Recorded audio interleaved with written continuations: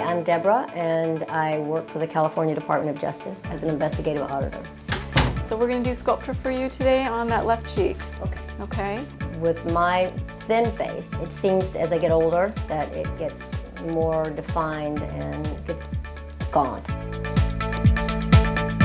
Sculptra is a filler that's made out of poly-L-lactic acid, and it's made out of a molecule that is very similar to dissolvable sutures. I like to use it for the cheeks, the nasolabial folds. So since your cheeks are pretty nice and full and you've lost volume from below your cheekbone to about your jawline here, that's where we're going to focus the Sculptra.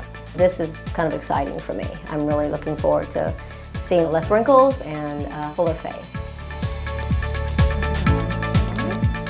The reason why I do the fillers is because I don't want to go to the next step of doing major surgery. Well, you see it right away because it's full of water, but then the water goes away and that's why you have to come back. I get it. The average amount that a person needs is going to depend on their age and their volume loss. So say that person is 50 years old, they may need about 5 vials done a month apart.